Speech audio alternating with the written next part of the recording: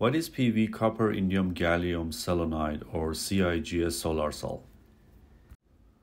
CIGS cell is one of the most widely commercialized thin film solar cells for solar power generation due to its favorable electronic and optical properties.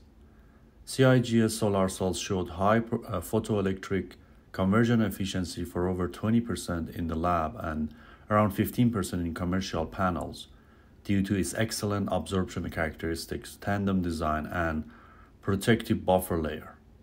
For production capacity of 1,000 megawatt per year with 15% module efficiency, the CIGS module production cost is expected to be 34 cents per watt. The main CIGS solar cell problems are 1. Production process complexity, 2. Toxicity and hazardous material, and 3. Material availability, especially indium and gallium.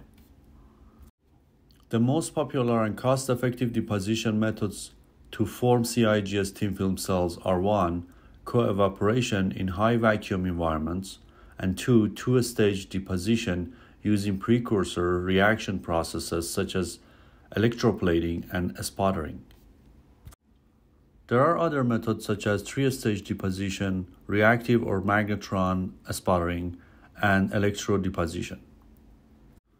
The recent studies investigated various glasses like soda lime and role of sodium to increase CIGS performance since it's expensive compared with other glass substrates.